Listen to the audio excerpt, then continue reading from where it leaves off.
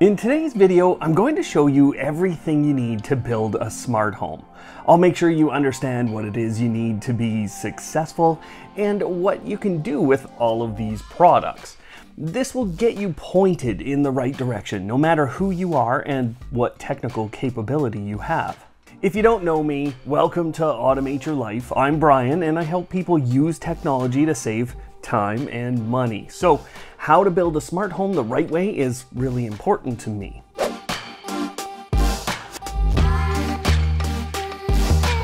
There are time codes below in the description, so you can jump to the section most interesting to you today, and you should bookmark this video so you can refer back at any time in order to move forward in your journey. As you try and build a smart home, you're going to run into a lot of terms and definitions that you might not understand. That's why I put together a document with the 25 biggest definitions that you'll need as you go about this journey. So you can download that document at the link below. And if you need more help than that, there's always the comment box, which I always respond to. Let's go through what you can expect a smart home to do. This is one of the biggest misunderstandings today, as expectations don't mirror what can happen, and it's really hard to nail down at any specific time as the industry as a whole shifts very quickly. New ideas are being brought to the market all the time too. However, there are some basic things that you can expect out of every home outfitted with smart technology. The most important thing for me is that a smart home saves you that time. In a lot of cases, items like smart lawnmowers or smart vacuums and smart mops save us the most time. These can take tasks that take us a half an hour or more every week and turn them into tasks we don't have to do at all. However, not all smart technology that you bring into your life is going to save you time. But what I love is when my home and life becomes less complex to manage. And I won't lie and tell you that this is easy to achieve or this is what you will achieve in all cases, because you can run into problems with these products. But when done correctly, you don't have to think about your lights coming on and off at the right times. You don't have to worry that you're bleeding money through power usage, and you don't have to worry about whether or not your home is safe and secure. You can also automate tasks that you would normally have to think about, and you can even be prompted to do things when you might otherwise forget. When we talk about being safe and secure, we are talking about understanding more of what is happening in and around your home. A smart home can include many devices that improve your security, and you can either self-monitor that or you can pay someone else to monitor it, just like any other security system. On that note, you will find use cases like safe package delivery or just not missing a package becomes something that you can ensure. Today, with the right combo of products, you can have a package delivered into a secure box on your front porch after a short conversation with a delivery person. You can also have them deliver it inside your home with the right smart door lock and video camera combination. One of my favorite use cases for all of these products is that my home knows when we are not home. Then my security system turns on and I get more notifications about what's going on around my home. Smart thermostats respond and manage homes more efficiently as they know when people have left and don't use energy that isn't necessary. Even better is that smart thermostats can work with additional sensors in rooms in your home to better balance the heat or cooling energy you are spending. What we are really talking about here is environmental control, and we can get different kinds of environmental control, including humidity control, air quality, lighting control, and more with sensors and appliances that provide those benefits in an automated manner. A smart home can often mean convenience or improved experiences, as I think we've all been there. It's late at night, you don't want to get up, but you need a light or you need something to change. This is where things like push buttons, more conveniently placed, can be a big help. Or they can give you more sophisticated control than just a simple on-off switch.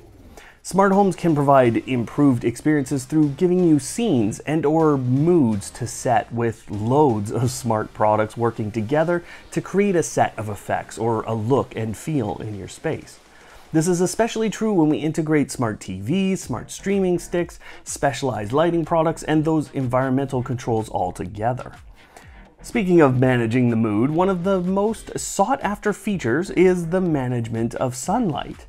You can go from very simple devices that move curtains all the way to full smart home blind and shade solutions that transform your home and the way it's lit up in a matter of moments.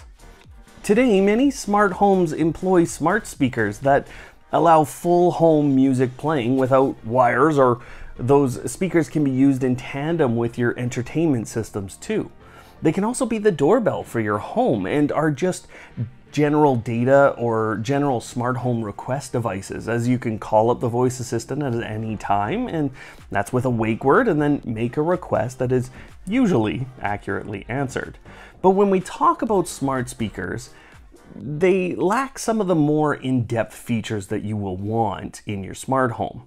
It's not that controlling by voice is a bad idea or the basic automation options that those smart speakers have are bad. It's just that to mimic what you will want to mimic in your life, a smart home hub tends to be important.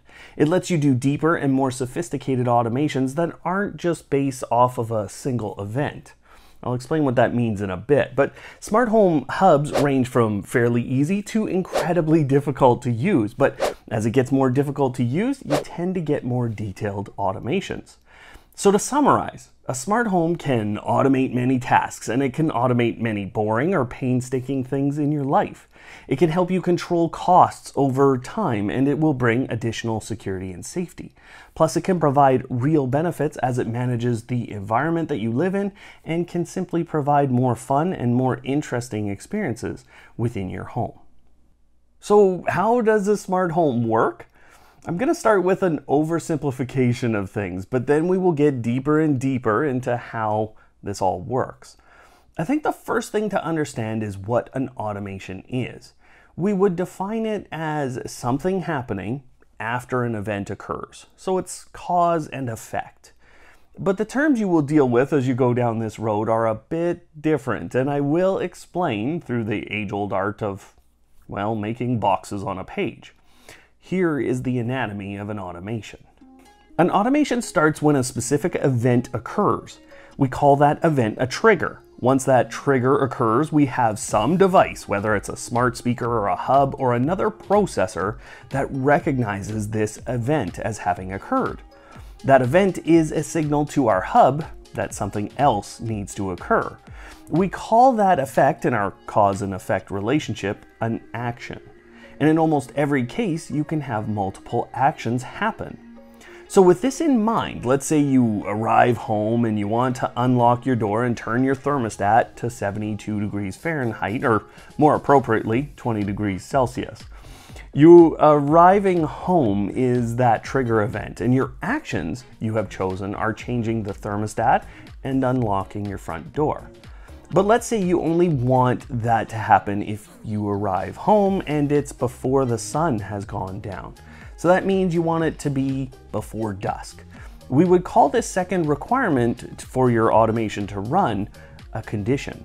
In many hubs and in many systems, you can have multiple conditions and then a trigger event. In fact, we can probably call all of the conditions and the trigger itself just conditions. And in many systems today, you can choose for all the conditions to be true in order for an automation to run, or you can choose for just one of those conditions to be true in order to start an automation. It's important to know that some automation systems will let you only do one condition, while others will let you do many. Some automation systems will have conditions like the time of day, while others will not. Some will have the conditions or trigger events that you're hoping for, and others will not. And the differences get deeper between systems, hubs, and the devices you buy. So this is one of the moments in your journey that really matters. When you buy the wrong thing, you'll be disappointed. In the past section, I showed you the basics of an automation, but how does that even get started? And even better, why is that even important to you?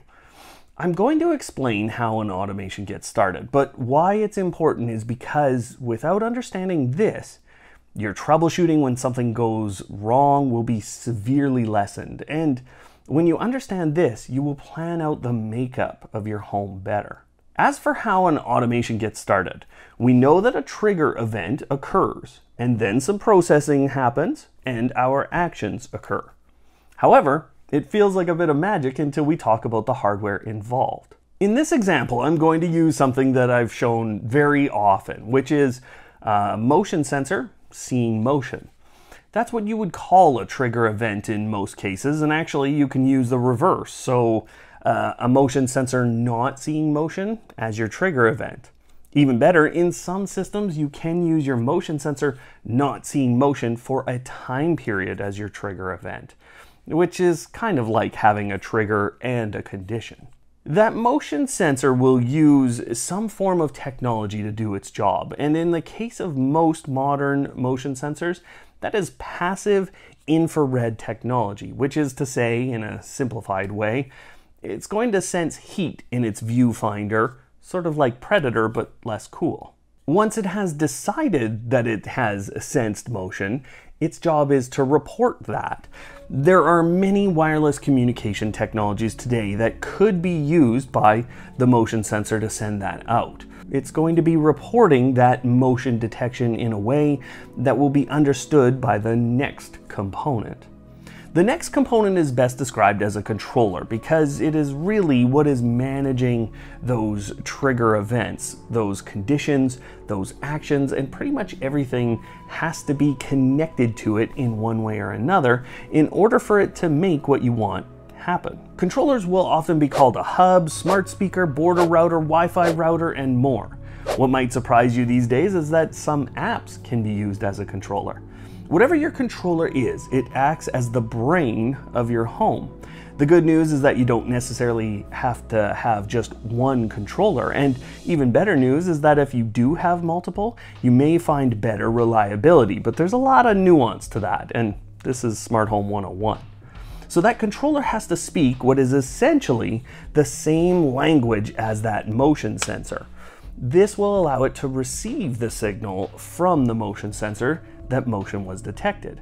Then the controller knows what is a device ID for that sensor. It also knows the name you gave the sensor as well, so it's able to look in its list of automations and see that when the motion sensor sees someone moving, that it should cause an action to take place. Let's say that the motion sensor is supposed to turn on this light.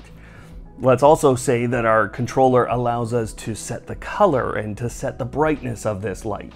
That's really 3 actions happening, but depending on how your app works, it might appear as just one, and you might think that it's just one. However, that is 3 actions taking place that change how that light bulb is behaving. So again, that light bulb has to be previously connected to the controller. The controller has to speak the same language as the light bulb and the motion sensor.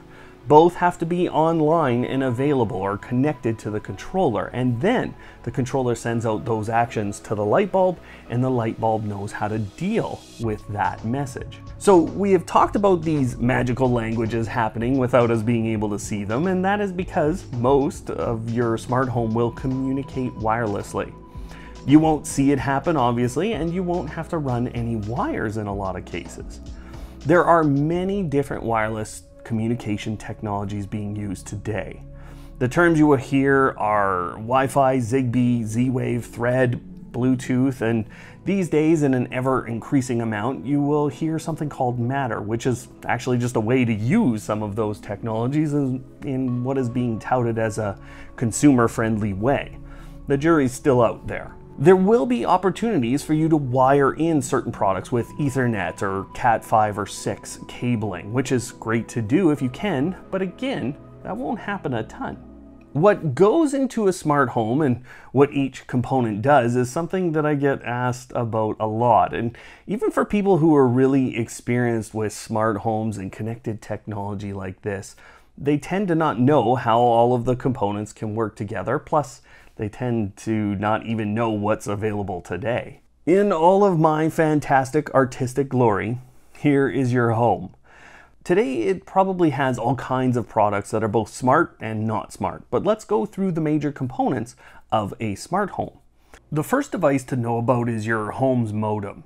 This definitely was provided to you by your internet service provider, and it's the first device in your network because it takes the cable from the outside world and turns it into an Ethernet cable that runs to the next networking component, your home's router.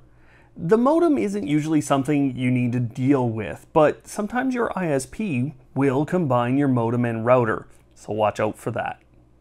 Your router is often one of the most overlooked and important components of your smart home. It could have also been given to you by your ISP, and if it wasn't, then you are pretty familiar with the device. You might also decide that your Wi-Fi coverage off of that router is not good enough, and so you might buy a Wi-Fi extender or you might buy a mesh Wi-Fi system. We already talked about that smart home controller, which could be a hub or smart speakers or all of the above. These will connect to your home's router, oftentimes by a wired internet connection, but in some cases they can be wireless. Smart speakers tend to be wireless, while smart home hubs tend to have a wired connection. If you remember from the previous section, I said that those hubs can communicate in a lot of wireless technologies, and different ones will communicate using different wireless technologies. Those wireless technologies will be used for what I will call 4 classes of devices. Those 4 classes are sensors, actors, combo devices, and control points. In terms of sensors, today you will find a lot of motion sensors and contact sensors. I've already explained that motion sensors are normally passive infrared, but sometimes you will find motion sensors that are intended to work outdoors. Contact sensors are normally a very simple device known as a reed switch. With those, you can sense the open or closed status of a door or a window or more. And that's because this smaller piece is almost always just a magnet. The other side, or the larger side of a contact sensor, contains the transceiver, or what can send and receive messages, and it contains the switch, which will open or close depending on how close the magnet is. That's what gives you the open and close status, which is then sent back to your controller. There are temperature sensors, humidity sensors and leak sensors, vibration sensors, light or luminosity sensors, UV sensors, air quality sensors, and I've even watched other creators make radiation sensors. A newer type of sensor, and something that we will see expanded more and more, is called a presence sensor. These are oftentimes a type of radar, and you will actually find a type of radar inside of Google Nest Hub, which can sense how your sleep has gone. There will be much more development on the side of radar and other sensing technologies that will be more specific as we go forward, but for now, the types of sensors I just talked about are the ones that you will generally find and be able to use fairly easily. The second type of device I called actors. These are devices that take commands and cause something to happen. Smart lighting is one of the first things that a lot of people look at, and you can range anywhere from light bulbs to LED strips, light switches, and more. There are smart lighting fixtures like lamps, and while we talk about lamps, we can talk about smart plugs and smart power bars, as well as specialized equipment that can actually dim your standard lamp itself. A lot of people like to get smart blinds or smart shades, and I even have some smart curtains. You probably have switches in your home that run a little motor like a fan in your bathroom or an overhead fan. Those are also action devices, and there are specialized appliances like fridges, humidifiers, AC units, heaters, fans, diffusers, and so many more devices. Honestly, anything today that you buy for your home probably has a smart version if it's something that you plug in. Another action device is what's called an IR controller. Your television today probably uses an IR remote, and those kinds of controllers would be able to cause things to happen with that television or other device with that IR controller. There are other products called RF controllers. RF just stands for radio frequency. In most cases, this is just another wireless technology, but you might have remotes in your home that use a certain frequency, and these types of controllers can blast out those signals at that frequency. The third type of smart home device is a combo device. These are products that can be used on both the sensor side and the action side. The truth is that almost everything I talked about on the action side can be used that way. For example, when a smart bulb turns on, your smart home controller can know that and react, so it's a sensor of a different type. It's not that useful, so we tend to call those action devices, but it's good to know that you have that option.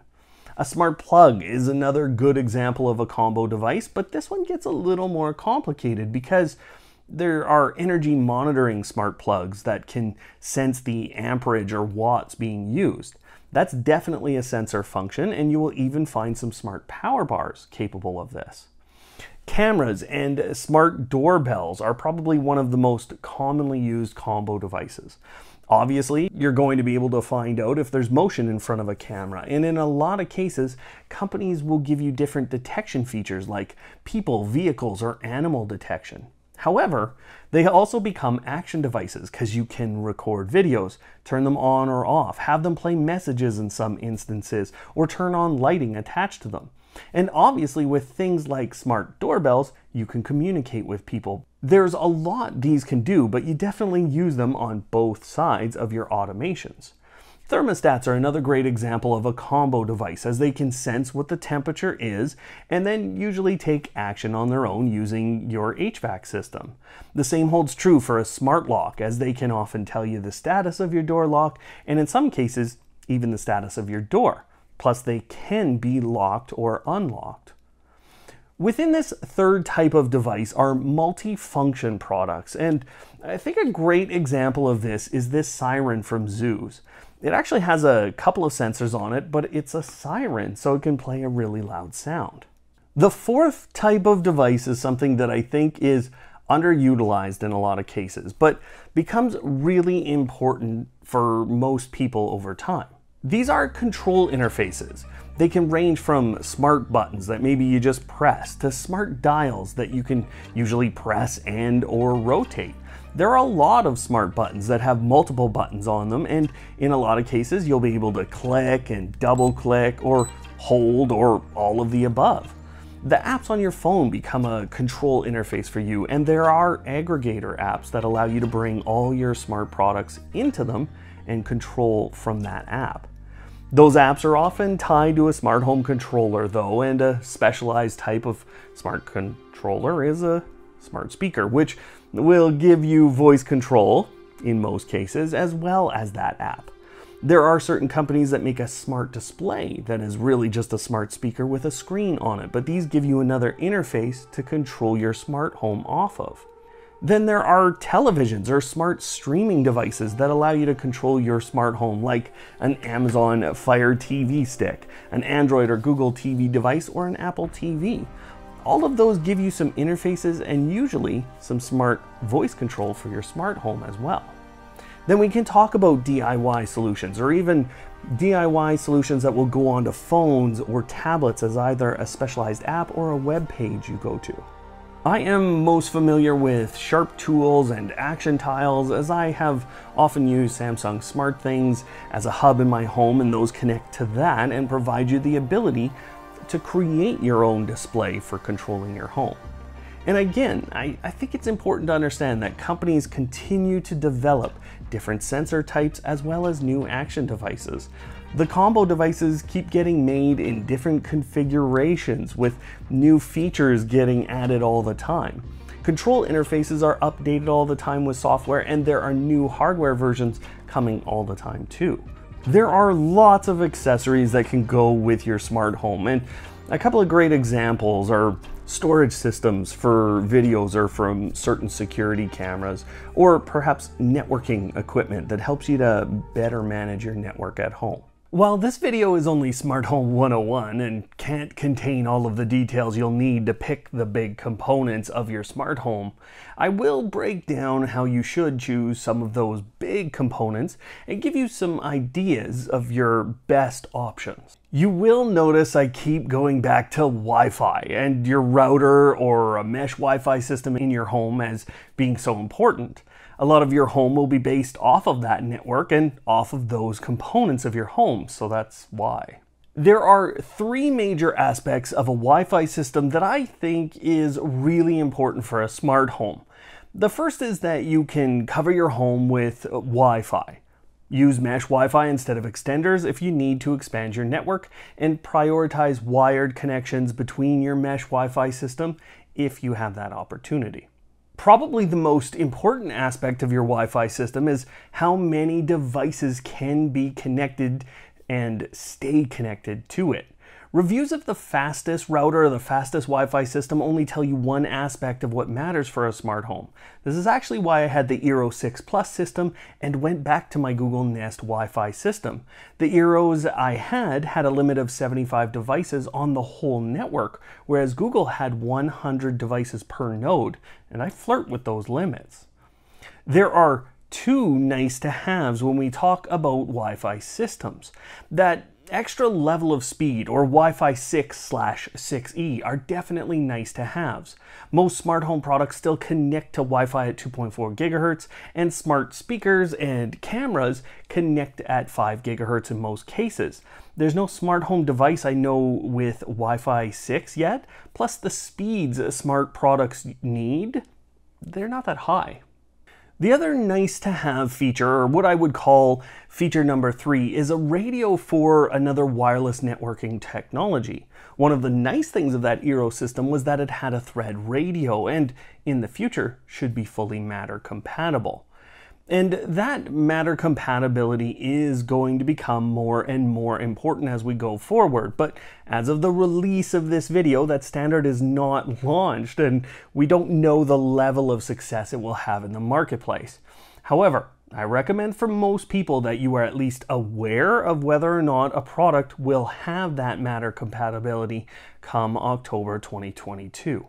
In terms of smart home control systems, or the hubs or the speakers that we have talked about, there are many things to consider. So instead of giving you all the details about them, I'm going to break down some of the big things you'll want to consider for each system. I will go from less complex to more complex in terms of the system we're talking about. So this is meant to give you a little push in the direction of the system or systems you might want to employ, but it can't give you everything. Apps like If This Then That can be useful, but the big thing you want to consider is that it's entirely cloud-based, which means it requires the internet to be available in your home all the time. That can lower reliability. The good news though is it's just an app on your phone, so it's very easy, and they do have a lot of products that can be connected to the service. Automations are generally easy to create and no hardware is required, but there is a subscription service after just 3 automations. The wild thing about If This Then That though is once you have a subscription, it can get incredibly advanced with the automations you create. That's if you know how to script a bit. Next up is Google Home, which is at its basis an application that can connect thousands of smart home products to your home. You won't find many products that don't connect to the application, and of course, their smart speakers employ the Google Assistant.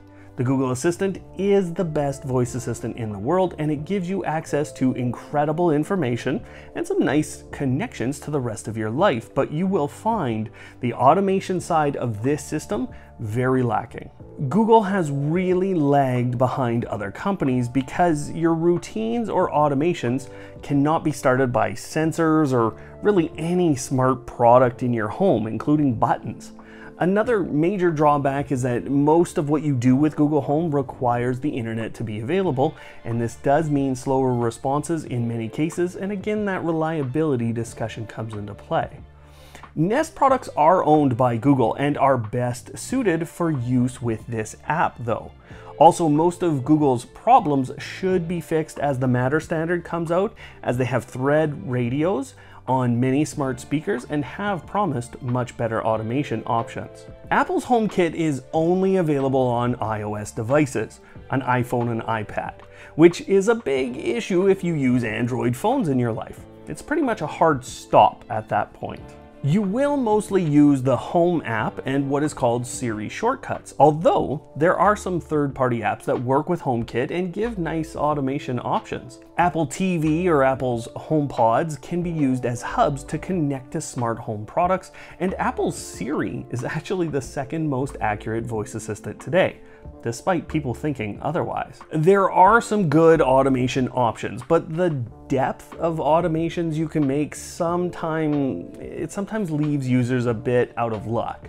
The other big problem with HomeKit is that Apple has limited the products that work with HomeKit, so you will find your options limited and often way more expensive. One big benefit of Apple is that their HomePod Mini contains a Thread radio, and they do seem very ready for the upcoming Matter standard. So that number could explode, or the number of products that work with Apple HomeKit. One other nice thing about Apple HomeKit is that much of it is local, which means it won't always require the internet to be available. I think at a basis you can say Apple HomeKit is great at what it does, but it doesn't do everything. Which brings us to what is almost the exact opposite product lineup, which is Amazon and their Miss A application. That app works with its Echo speakers, Fire TV sticks, and Amazon now has a number of companies like Ring, Blink, and even Amazon Basics products that connect and work well together. Plus, Amazon has the most compatibility in the industry when it comes to smart home products. That means everything out there today can basically be connected to their app. Echo speakers like this one sometimes have other radios like Zigbee and in the future Thread, and they even have their own standard called Amazon Sidewalk that allows for long-range communication. So they're just the most compatible smart home system today. Amazon has some good routine or automation options, although the complexity doesn't quite reach the level of hubs we'll talk about in a moment. It's often enough for most people and for what they want to do, and with so many products to choose from, you can usually find one that's going to fit your use case. There are a few drawbacks with Amazon though, as their app has always been pretty weak and quite frankly annoying to use. Plus their voice assistant is definitely in third when compared to Google and Apple, and there has been a pretty significant shift by Amazon to get people into Ring subscriptions or Amazon subscriptions, and that's on top of Amazon Prime. Plus there's additional tiers of things like music and video subscriptions, so it's kind of like being nickel and dime to death, or that's how it feels sometimes. And that's before Amazon uses these speakers to try and sell you stuff, which they do. Still, this is likely the best balance for features versus cost on the market today, and that's one of the big reasons Amazon owns a lot of the smart home market today. Which brings me to the first true smart home hub, and the one that I use the most in my home. That is Samsung SmartThings, which has gone through a lot of changes over the past 2 to 3 years, but I will describe it as the easiest smart home hub that still has depth. That depth can put it on the level of really complex DIY solutions if you need it to be that. Why people often shy away from SmartThings is actually based on rumors or statements that aren't true. You'll find videos and articles stating SmartThings is dead, or that the platform requires the internet to run all the time. Those aren't true statements if you know what you're doing. And that's where this system can be a little more effort versus everything I've talked about before it, as you have to learn those nuances and you might have to watch a tutorial or two. Good thing I have a YouTube channel. You will want a hub as it contains many radios, and in the future you will have hubs on things like Samsung fridges, televisions, and more of their appliance. So it's actually likely you will end up with SmartThings in your home without even trying. The automation options have good depth, as you can have multiple conditions and multiple actions occur. Plus, you can do really advanced things like create virtual switches, scripts using web core, and even create your own DIY control interface. The SmartThings Smart Home Monitor is still one of the only true self-monitored security solutions available today without a subscription, and some cameras can be used with this system.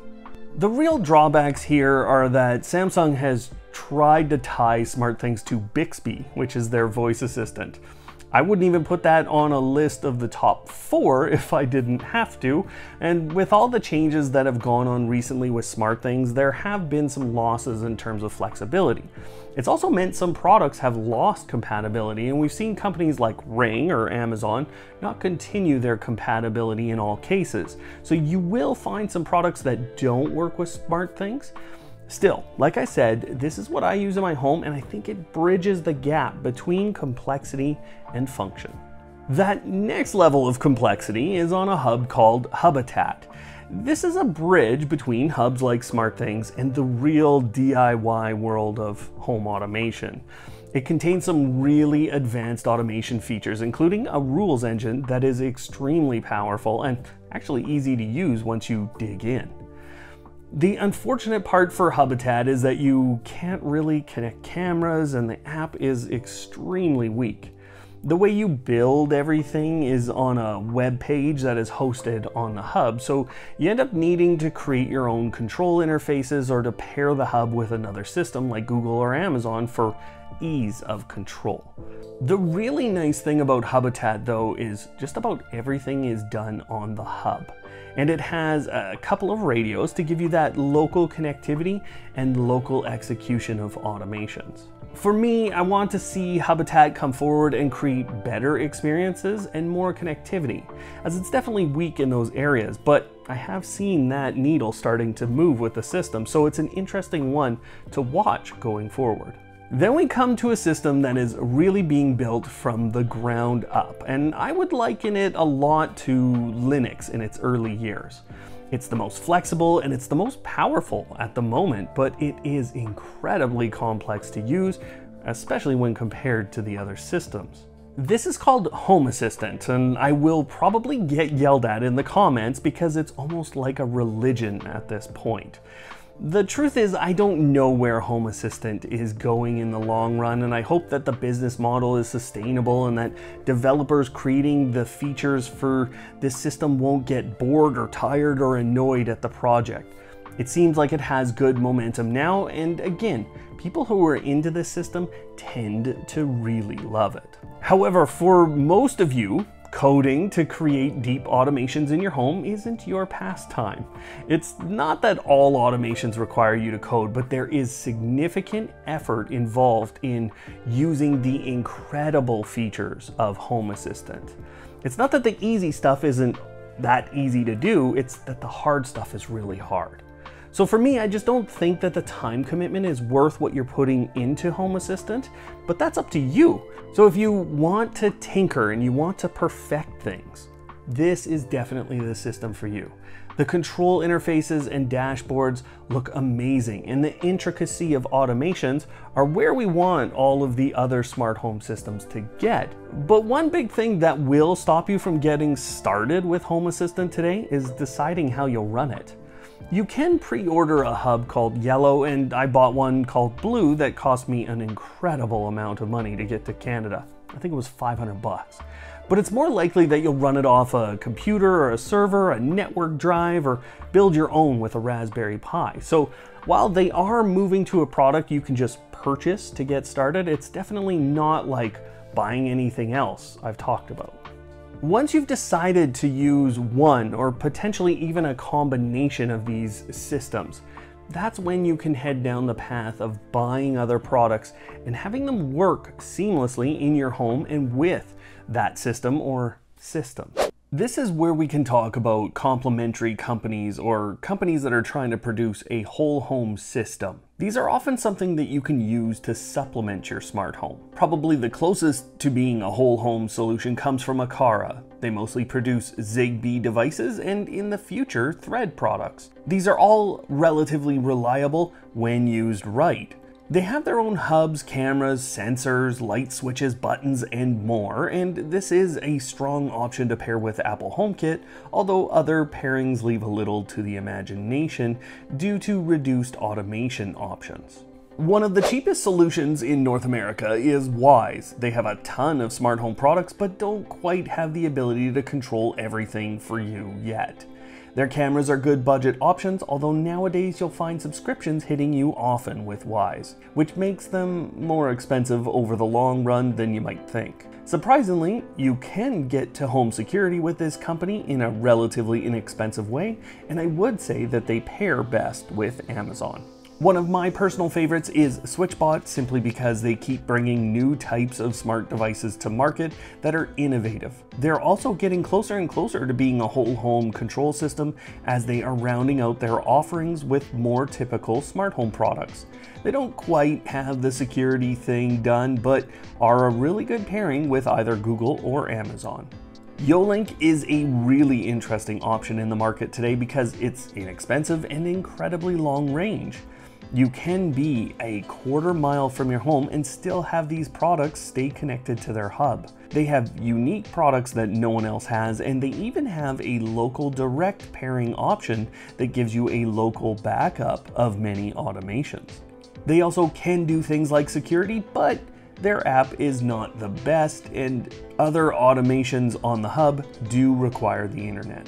Tuya, or the Smart Life app, is a huge ecosystem of products. It's too complicated to explain everything here, but Tuya makes software and firmware that companies can use to build their own products. In fact, Tuya now has their platform embedded in many brands that you wouldn't think would be based on Tuya. But you can usually tell because the apps look like this. Many of those products go into the Smart Life app, and you can find hubs that give you deeper automation options. These products are often best paired with Google or Amazon for other control, but I want you to understand that each product needs specific research on what and how it works with other systems. Plus, you need to really watch quality in some cases. Ring is owned by Amazon, and those products definitely work best with Echo speakers and other Amazon products. Ring really is based in security, but they do have some other great lighting and home automation systems. They almost always get you on a subscription plan though, so watch your budgets. Lutron is a wonderful addition to any smart home because of lighting, fan, and just general smart home control, but they do need a hub. They connect and work with just about everything, and speaking of working with everything, Philips Hue is the best lighting system in terms of connectivity, and it's also one of the most reliable. New products come out all the time, but you'll want their hub. They're also very expensive, but there's no easier platform to buy into that lets you shift your overall smart home to anything you want anytime. Everything else you talk about from a brand perspective is definitely complementary, and you'll need to research how and what they work with before buying. The other topic to talk about are some of the systems like Control4 or Savant. These are whole home control systems that require a professional installer and are very expensive. I don't often talk about these solutions because they are that expensive, and you do have that guidance from the installer as well as usually service costs. So let's put this all together and show you how your smart home will start to look as you build it out and what you might run into. Your router will be your internet connection, and it usually has Wi-Fi on it, so it will connect to some of these smart home products either wired or wirelessly. You will have a smart home controller, and most of you will not just use an app or a web service to do that. In fact, it's likely you'll end up with a few hubs, even though the Matter Standard folks are telling us you won't need to. You still will. That can mean, depending on your router, that you'll need a little network switch or maybe a few. If you have Ethernet cabling throughout your home, this becomes more likely, and please do take advantage of cabled connections wherever you can. If you have a bigger home, you'll likely end up with a mesh Wi-Fi system instead of a single router. Please don't use Wi-Fi extenders unless you like a smart home that doesn't work. Then around those things is how you should start to build your smart home. Don't start with a smart thermostat or a smart video doorbell or a smart lock. Get those other things in place first. They will give you the foundation and will help you decide which products to buy. As you add those other products, you will be adding capabilities to your home, but you will find that a smart video doorbell on its own might not be enough for you. You might want an outdoor motion sensor as a backup or to tell you when someone has reached a very specific spot. You might want a smart package delivery box. You'll probably want smart lighting to change when someone is at the door too. This will require your controller to be capable of all of that, and you will have to research each product individually to make sure it'll fit in and do the things you want. The complexity of the system will grow, but as long as you're carefully picking the products, the complexity won't get beyond what most people can handle. You will also be able to use that complexity to your advantage. For example, when someone walks up to my home, I don't change any lighting until they get to the front door. I let a motion sensor trigger my lighting to change for a few minutes when they get to the door. Then they can ring the doorbell, which will alert me on my smart speakers throughout my home, and that will change things inside of my home as well. Those smart speakers will always play the sound if the doorbell rings, except for the one in my bedroom, which turns on a do not disturb mode late at night. The lights in my home will only change between sunset and midnight, as I don't need lights during the day for people who walk up to my home, and I don't find that I need lights to change when I'm up and about. So you will use that complexity to fit your life, and that might require a few additional devices, or it might require you to get a bit creative. One of the other things that you will do over time is you will give yourself more ways to control your home and these devices overall. I recommend smart displays over smart speakers in general, although they are not very customizable. So if you want to get really custom with your displays, you want to do something yourself. Which brings me to the next topics that you will need. This is Smart Home 101, so it's not going to take you all the way down the path, but if you are ready to continue your journey, then I have a playlist that expands on the topics we talked about today. It includes the continuation of topics like easy, reliable Wi-Fi, even for those non-technical folks, which voice assistant fits your home the best, products that will work with everything you will buy, plus topics like the Matter standard and what that will change in your home. It's really the best advice I can give for building a smart home the right way. So click over here or tap to make sure you move in the right direction. Otherwise, thanks for watching today, and of course, don't hate, automate.